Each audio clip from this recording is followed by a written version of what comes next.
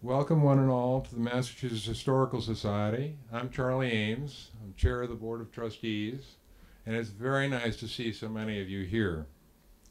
A few words about the Society. Founded in 1791, this is one of the finest independent research libraries in the United States. We have a vast and unique collection of paper, art, and artifacts dating back from well before the Revolution. This year, since February, as part of our 225th year, we've been exhibiting our collection of the private papers and drawings of Thomas Jefferson.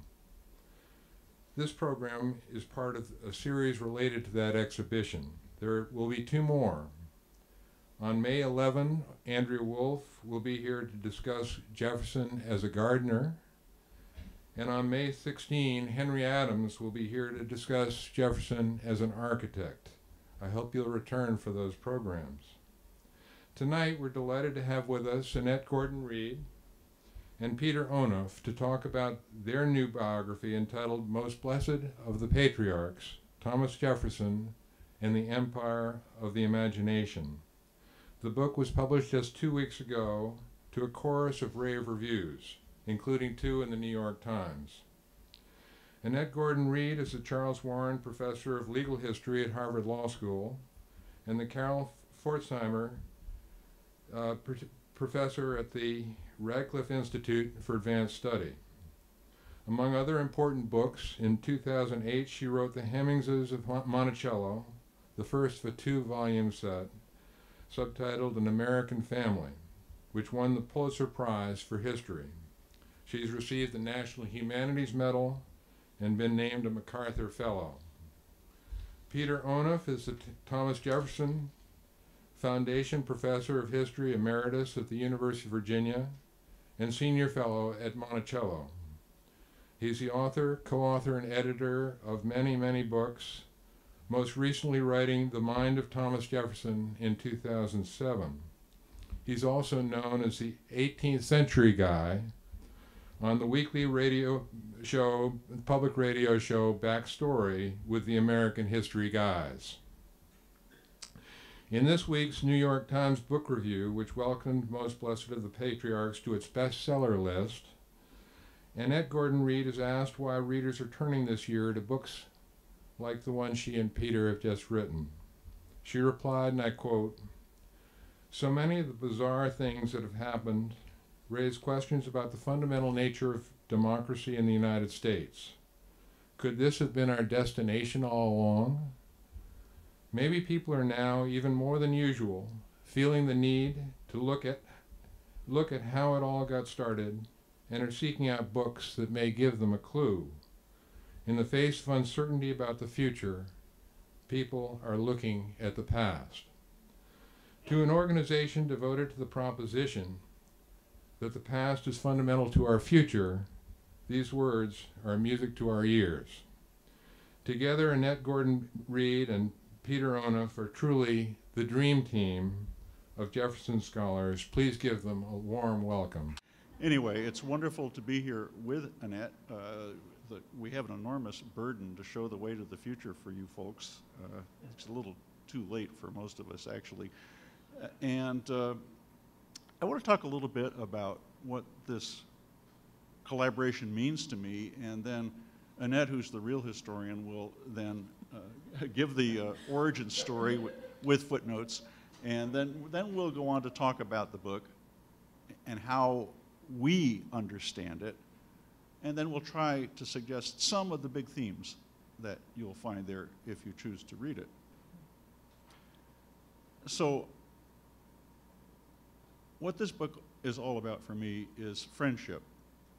And you might think this is just human interest stuff, but I think it's very important to the kind of book we were able to write, because it's based on our distinct interests, and they're very distinct, but finding common ground in this one man, Thomas Jefferson, and trying to understand him a little bit.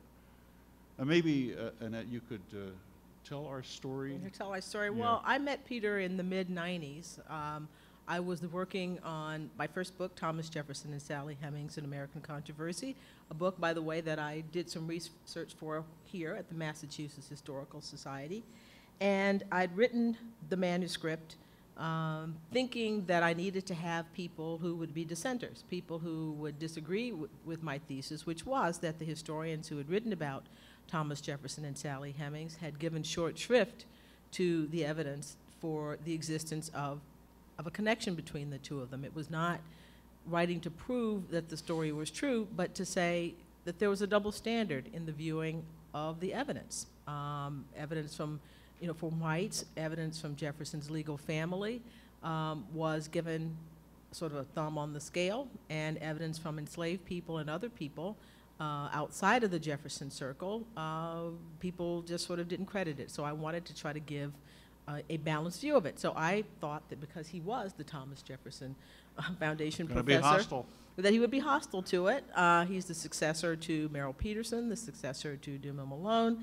So I sort of assumed that he would not like what I was saying. So he was the perfect person to send it to, because it doesn't do very much good to send things to people who are inclined to agree with you, because then you don't really get to see where maybe you're wrong. So I sent it to him, and to my surprise, he liked it and actually championed it and suggested that the University Press of Virginia publish it, and I went there instead of with another trade publisher that had bid on the book, because I thought it was important. The subject matter was important enough and sensitive enough that I wanted people to know that it came from an academic press, where typically you have a couple of people read the manuscript and vet it before it is actually published. So that's how we got started, and through all that's happened then, DNA, the Hemingses of Monticello, all kinds of things, we've been having sort of a conversation about Jefferson. Right. And he's an intellectual historian.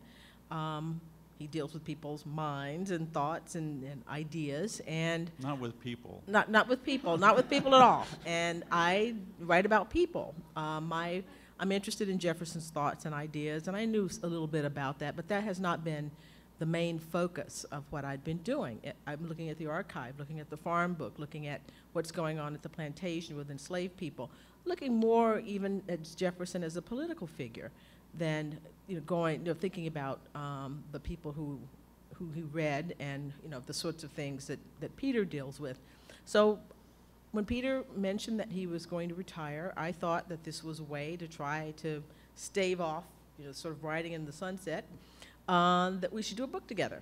I'm planning to do a biography of Jefferson, a 2-volume biography of Jefferson, and I thought that this was one area that I needed to sort of, bone up on in a way, and to get a little bit more knowledge of.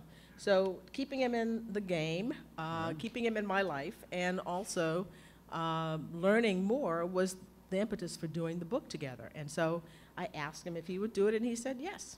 Well, I never say no to Annette. The idea of doing a biography is really strange to me, and I never did people before at all. I finally rested on this one person, and I had to do him at UVA, but when I did the age of Jefferson, it was never about his life.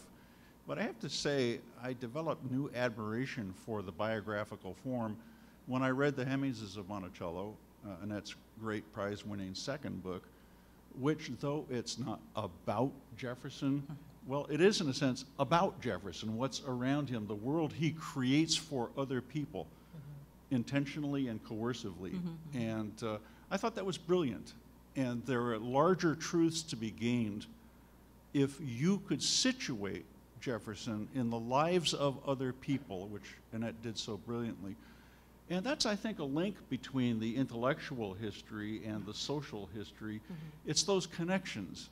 It always seemed to me a waste of time to focus on one person, except locally John Adams, of course, is totally wonderful. No, I think the consensus, if we took a vote, you'd rather see another book about Abigail. Is that true? Should we do that now? Exercise of Jeffersonian democracy.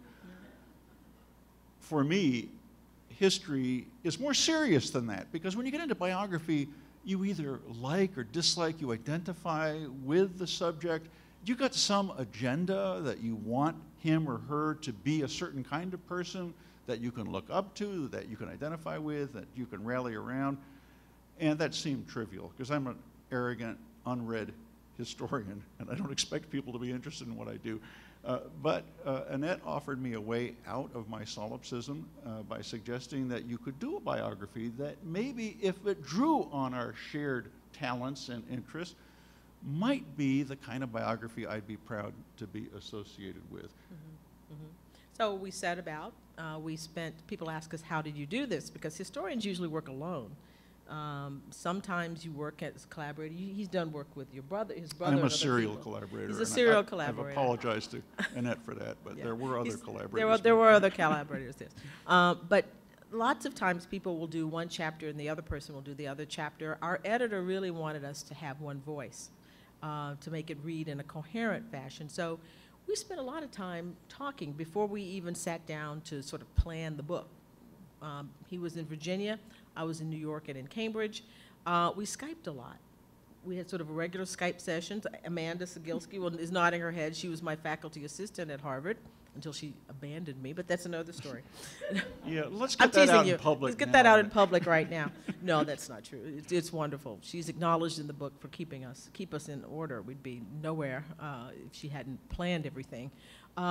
So this idea of talking it out, talking and getting our sort of voice together. I listened to a lot of his speeches. I mean, I'd heard a lot of his speeches before, but I listened to a lot of his speeches to try to get the cadence of the way he talks and the way he presents things. You did this all yeah, Is that what yeah, you're telling me? Yeah, oh, yeah. So man, this is a revelation. Revelation. I should come to more of these conversations.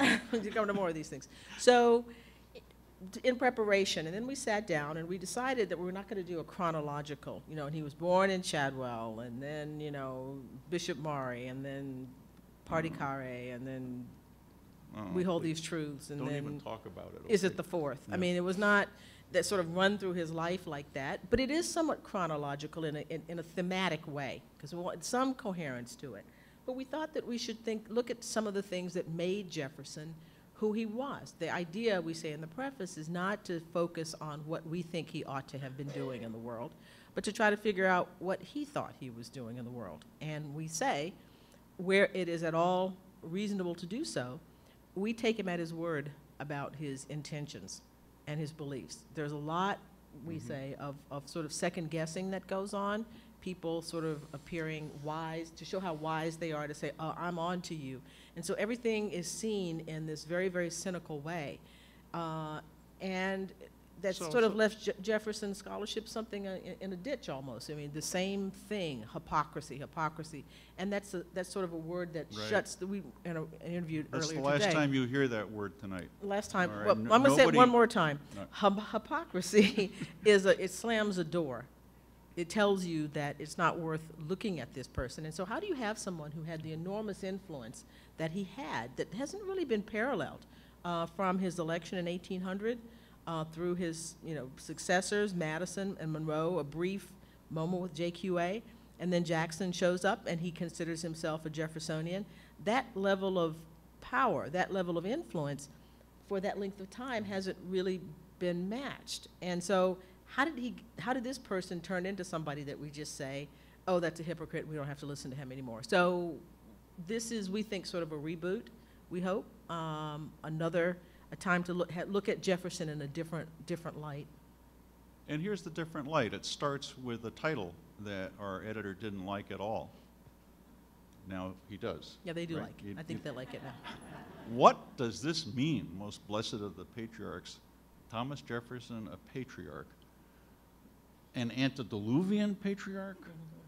That is he's supposed to be a great icon of democracy, if I'm not mistaken. He's arguing against this guy up here in Boston, or wherever he was, Braintree, that Adams was a nut for the English constitutional, and he wouldn't admit it. He's all for aristocracy and monarchy. And you're here to pick a fight, right? Yeah, actually. Jefferson's the great Democrat. All men are created equal. It says it right here on the Declaration of Independence. How can you have that principle of equality coexist with the notion of patriarchy, which is the worst of all things in the world now that we've learned how ineffectual and redundant men are, after all? Yeah, that's your lead-in. I'm agreeing with that. No. Yeah, but he's a patriarch, and he's a patriarch at a time when that is something that is considered the norm. But in these letters, he writes the first time we hear him saying this, from the title, Most Blessed of the Patriarchs, he's writing to Angelica Schuyler Church after Angelica's brother-in-law had sort of beaten him up in Washington's cabinet, and he's going home to lick his wounds. And basically, you know, I'm leaving, and I'm going back to my home and my fields, and to labor, you know, to watch for the happiness of those who labor for mine, enslaved people. And then he says, you know, he's talking about his daughters, and if they come live next to me, I will be the most blessed of the patriarchs. And, you know, so I will consider myself as blessed as the most blessed of patriarchs. And he uses the phrase, as Peter said, antediluvian patriarch in another letter. So it's sort of odd to think of this person, this sort of biblical-like character, ancient, a figure from ancient times, that he sees himself as. And it's a very unguarded, in some ways, an unguarded moment where he's opening up his understanding of who he is. And so we wanted to try to, as they say in history, unpack that and figure out what is going on here with him, and how this person adopts this view of an autocrat at the same time as he is promoting this idea of a Republican society. It's deeper than just a matter of hypocrisy or a contradiction. Yeah, and I think this is a good opening to what our larger theme is. When you read that letter carefully, it's a fascinating letter. He's telling us something about what he thinks means most to him, and that is home and family, even a family that extends to include enslaved people. And he's setting that off against the miseries of politics, as he frequently put it. If you took Jefferson at his word in this case, you'd say, well, the poor guy spent his entire life doing something he really hated, and that wouldn't be true. Because I think the first insight we have is, think of Jefferson as somebody whose whole life was dedicated to politics. Now, he wasn't interested in partisan politics. That was a no-no in this period. You weren't supposed to be a partisan. You were supposed to be a devoted Republican, interested in the well-being of the people as a whole. He devoted his life to politics and claimed only to be happy at home. But even at home, most of his time, he was doing politics, except maybe in those 3 years or so when he went home to lick his wounds after that unmentionable man whose name begins with an H had given him such a hard time. Yeah. I mean, well, he does politics because one of the things that we talk about is his obsession with the American Revolution and the success of the United States of America.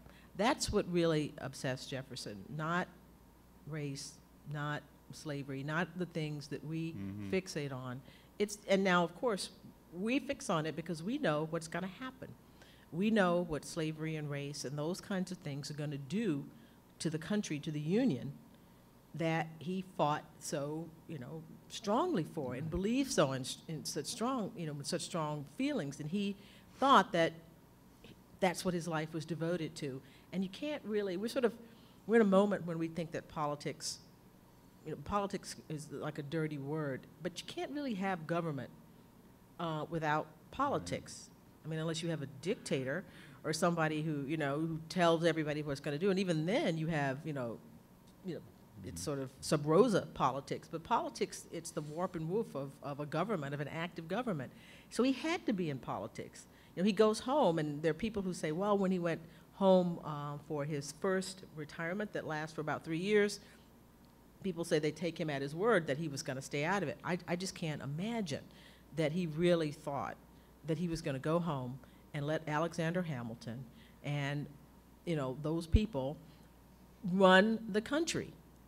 He was going to come back into it because he is politicking. Now, he's telling Madison, you know, take up your pen, you know, you go out and do this. But he eventually realizes, you know, not too long, it didn't take him to realize that he had to do something. There was no way he was going to stay out of the fray because he wanted to do certain things for the government. And then at the end, when he'd done enough, done what he thought he could do in that particular role, he went home. You know, I mean, he left it, and he continued to pay attention to all of it. But, you know, he did not like, it was not politics for politics' sake. It's politics because he had helped start a country, and he was going to see see it through. And his country was his home, and that's another suggestion that we'd like to take away from this. Politics was a means to an end, and the end was the thing that he cherished most. And this, I think, collapses the distinction. What he wanted to defend was his home. That was the reason he would go out into the big world. And this idea of home, this cherished space, he would defend it because the very idea of a republic is based on the fundamental natural relations between husband and wife, creating families, between families and among families, the whole living generation that makes its own world, that declares its independence. Home, then, is not extra political. It's not in opposition to politics. It's the very core of his political vision. And home is an ideal place. We might think that home, well, for him would be Monticello. But remember, Monticello is a work in progress throughout its existence. Jefferson is absent much of the time. And for him, it's as much an ideal, a place that should be and could be and eventually would be, as it was a lived reality. And it's that abstractness of the idea of home and family values, the families that constitute the nation or the people. That's what he devoted himself to. It began at home. And he was, interestingly enough, someone who was always away from home. I mean, the story is that he's at age 3, between 2 and 3, leaves Shadwell and goes to live at Tuckahoe, according to a promise, after a promise that his father made to a friend of his. So he's away from his birthplace. Then he comes, when they leave Tuckahoe and come back, he goes to boarding school. He's away from home except on weekends. Then he's off at William and Mary. He has 10 years with his wife. A good number of those years, when they're building Monticello, he's at Elk Hill, which was the home that Martha lived in with her first husband.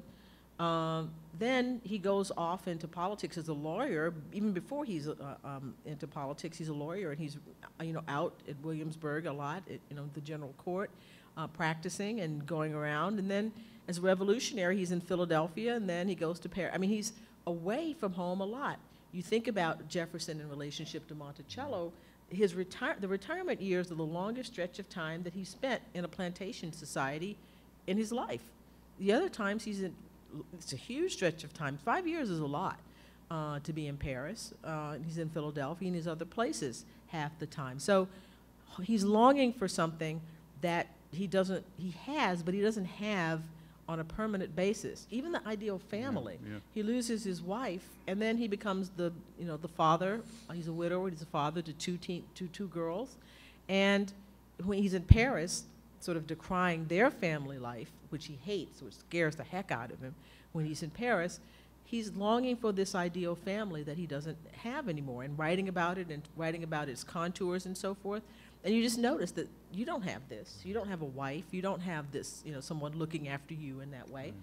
So there's this sense of idealizing something and longing, and that's what we wanted to try to convey in the book, that a lot of what Jefferson is talking about, a lot of the things that he speaks of, grow out of a sense of longing for it. And it's palpable, you can tell. And that's the subtitle evokes that, we hope, that empire of the imagination. We do tell a big story here, and I'm generally opposed to stories, but this one came out, and I think it's crucial to the story, to the argument that we make about Jefferson. I'm into arguments. And that is, Jefferson wanted to get away from Virginia as a young man. It was a hopeless backwater in the British Empire. It was nowhere, and Williamsburg was appropriately nowhere, capital of nowhere. He wanted to get out into the big world. He was impatient to get away from Virginia. Well, he couldn't. There was business to be done, and maybe Virginia could become a better place. He dedicated himself to the project of legal and constitutional reform in Virginia. He had great ambitions for the state. But for some reason, and we could mention taxation among other things and other sacrifices, the people weren't on board with Jefferson.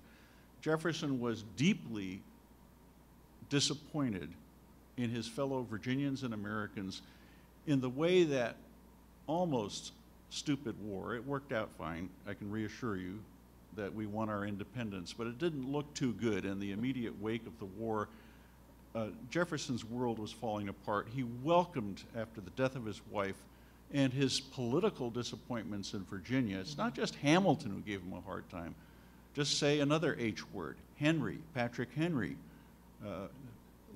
Jefferson was not happy often in politics, but getting the opportunity to go represent the United States, that was the pivot of the story that we're telling here, because when Jefferson was in France, he began to see everything differently, including home in every sense of that word, his own house, which he began to say, you know, it's not satisfactory, I think I'll redesign it.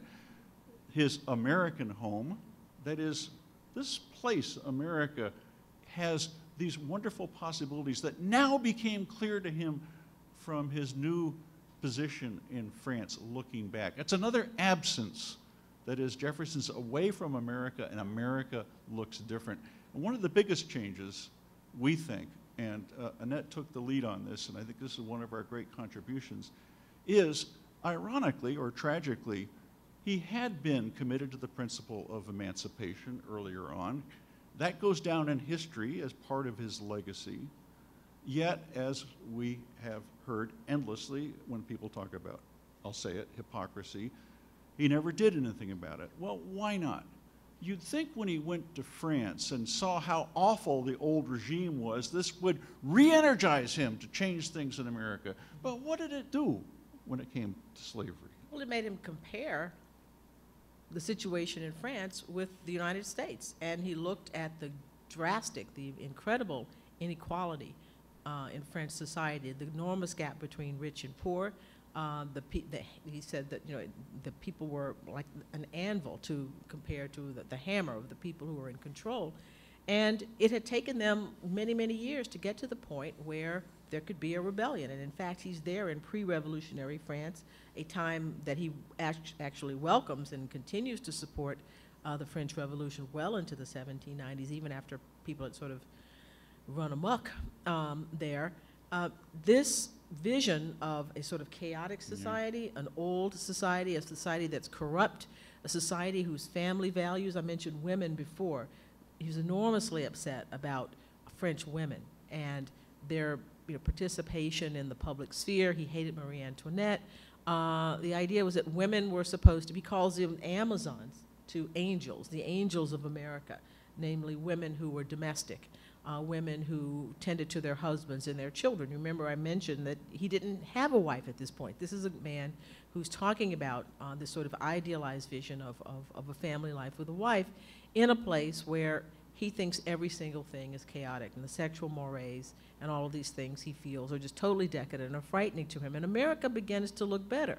You go to, you can complain about your country, but you go to another country and you live, and you see some things you like, but others you say, it's not so bad. Our situation is not so bad. And at the same time, he has with him James and Sally Hemings. James has been came over with him and his daughter Patsy, Martha called Patsy at the time, to be trained as a chef. And he's paying James wages. James, has free movement, is going around by himself in Paris. When Sally Hemings comes, she is paid wages as well, there with the other servants. And they become the face of slavery to him. They were, to some degree, even before he left, but certainly when you're in a place, if you think about language, for example, think about what it means. He was never comfortable speaking French. If you're in a place with people who speak the same language that you do, how you feel differently about these folks. So, you travel in Europe, people that you would never say two words to you. If they're with you somewhere and you can talk to them, you feel different about them. And these people occupy a special place in his life because they are his wife's half-siblings. So they are not like other enslaved people, yet they are enslaved. And he sees himself as a slave owner through how he treats them. And it's not the people down the mountain. So at once he sort of acclimates himself to this idea, accustoms himself to the idea of being a good master, that he can be a good master. Before, he's talking about, in Notes in the State of Virginia, he's describing slavery, as Peter has written, almost as a state of war between master and slave, that they're in conflict. The Jefferson who comes back from Paris comes back with the idea that he can ameliorate slavery. He can be a good master. He starts thinking about ways to have incentives instead of using the whip. It's not that the whip totally disappears in Monticello. I mean, it never does. But the idea is to lessen that.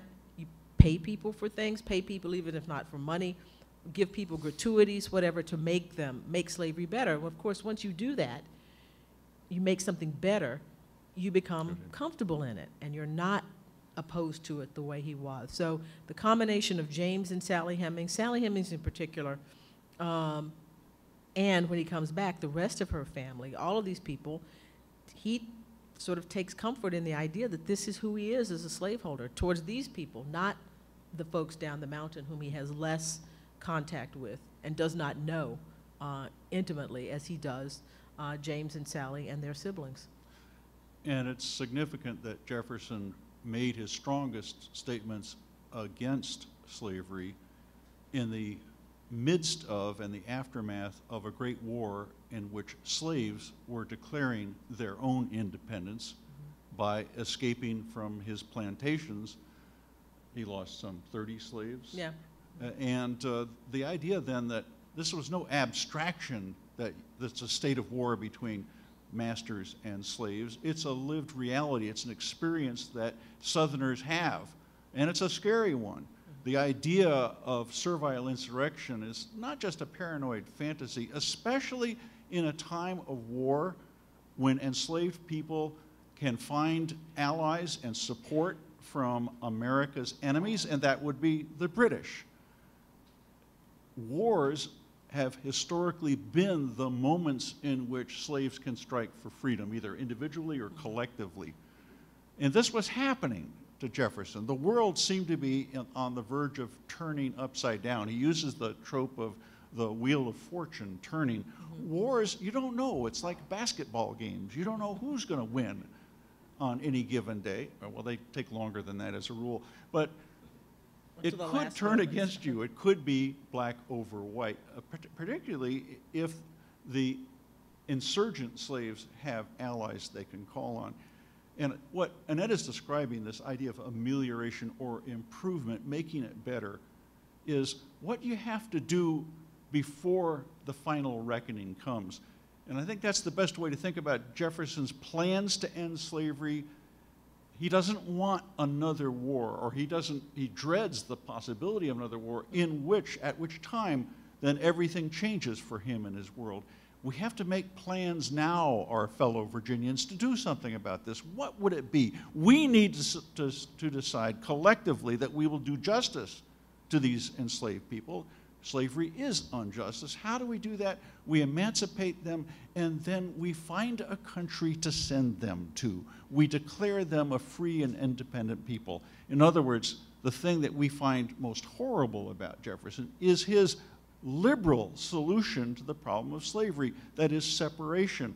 We would say, use the language of deportation, sending people away as if they were criminals when they had been the victims of crime themselves. This is profoundly unsettling for us, but it was necessary, as Jefferson saw it, to separate these races or nations. The idea of race, nation, people, those ideas are all fluidly close to each other. They're interchangeable to some extent. And so when he's thinking in the long term, he's thinking about what must be done in the fullness of time, but we must do it collectively because we are enlightened. We recognize, on the one hand, the danger of having this population in our midst, and as enlightened, morally righteous people who are beginning to understand what is good and what is just, we want to work toward this end. And that's the great challenge. And you might say that's the tragedy of Jefferson's deeply flawed vision. It just wasn't going to happen. No, it's not going to happen. And by the end of his life, he realizes that it's crazy. You know, you're not going to be able to make send all African American. He doesn't say it, but I mean the way he does these calculations and he's carrying on, and you know, and it says at some point if they don't come to a solution, black people are not going to go. They're going to say no, we're not going to leave. We're going to stay. And the interesting thing about this is this this notion that this is a liberal idea, but there was no sense at the time that blacks and whites, in Jefferson's mind and the minds of others, that black and white people could live together without conflict. And that's a dicey, we say that that's a terrible notion, but it hasn't been easy. It's not like we haven't had the kinds of problems that he suggested. And I think that this is sort of a source of a lot of most of the discomfort for Jefferson, the idea that he did not have faith in a multiracial society, that we, I think, kid ourselves in some ways in thinking that we actually have. So I think that's the fascinating thing to me about it, is that you get yourself into trouble when you create a paper trail, when you say things that people write down and then people remember those. If he had never said those things, I mean, in the Notes on the State of Virginia, the things that he thinks are going to be problematic in Notes in the State of Virginia, the stuff about slavery, that's not it. It's the stuff about race. It's all these other things that he's sort of thinking that, well, this is the idea. We left our nation. Our forefathers left our nation when they were upset and came and settled some other place. They will do the same. How could black people love a country where they were treated in the way that they were treated? We're not going to give up our prejudices, and we're going to end up fighting. But that's the way. That's it. So the answer is that we have to have this kind of separation, and so we're trying to do better than that, and we've been trying to do better than that for a while, and that's why he's a problematic figure, because we can't see that as a liberal solution, even though Marshall believed that, Monroe believed that, Madison believed that, Harriet Beecher Stowe believed that, Lincoln believed that. For some reason, the fixation is on Jefferson. I think it's probably because of the Declaration. Yeah. I mean, that document that has been useful to lots of different people, lots of different groups, bringing them into American citizenship, that is the thing you associate him with, and so people are disappointed when he's sort of talking in Notes in the State of Virginia and other letters that are things that are sort of in contravention to it. And also, if you think about his life at Monticello, how many of the things that he says in Notes in the State of Virginia, about blacks' intelligence and all of those things, he acts differently with the enslaved people. I mean, in the sense that he, believes that some of them are more intelligent than others. It's pretty clear that he uses the talents of African American people in ways that would have to tell him that what he's saying in the notes aren't real. But he's trying to be scientific, and we're at a period when, science is the thing that fires his imagination and gives him optimism, but it's also the dark side, as we say, of the Enlightenment, where you're categorizing people and you're categorizing things, and there must be a hierarchy, and he saw that in terms of race, clearly. That word faith is, I think, significant for us in this book, and I like the way Annette put it. He didn't have faith in what we take to be a given about what it is to be American, that diversity, the fact that it is a multi-ethnic, multiracial, multi-sectarian society, and that's what's wonderful about it, and I think it is. But he had no faith in that, and he had a misplaced faith in his fellow white Virginians, imagining they would become more enlightened in the fullness of time. And it's an interesting commentary on the sense in which we today are disappointed in Jefferson because he didn't follow through on what we think is a self-evident truth, that, as he put it, all men are created equal, when if you reverse the telescope and look forward from Jefferson's time, he would have been very disappointed. He was very disappointed in the failure of enlightenment in Virginia, and we historians know that the Enlightenment had its moment. It wasn't that the light would spread indefinitely until everything would be wonderful, but that was his, you might even say, his religion, the core of his faith in the conventional sense of the word. Things had to get better once you could discern God's design for creation. This is his deep belief. As we begin to figure things out, we see things.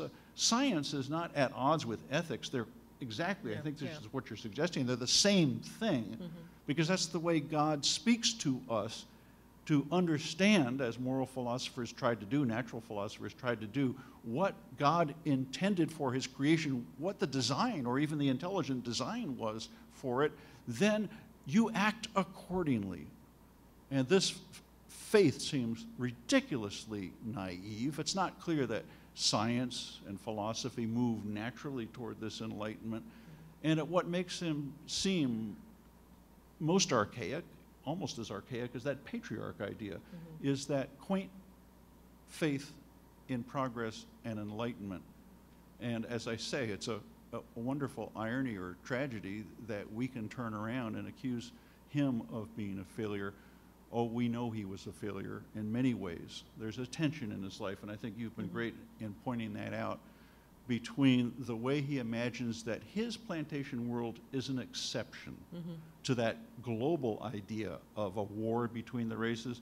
Oh, not on this plantation, and this is true of slave owners throughout the South, and particularly because he thinks that he is discharging his stewardship responsibility to his people and waiting for the time when something will be done, and he hopes done voluntarily by his fellow Virginians. He was going to have to wait a long time. Yes, I mean, and that belief in the difference in Monticello, we were saying that, I was thinking about Martha and Ellen, her daughter, are talking about after the Nat Turner rebellion. And Martha is completely, oh, nothing's going to happen. She feels completely safe among the enslaved people around her, they're not going to do anything because they thought that they were different because of the way they treated enslaved people. Now, the enslaved people had a different view about that, obviously, but that's those are the kinds of stories that they told themselves.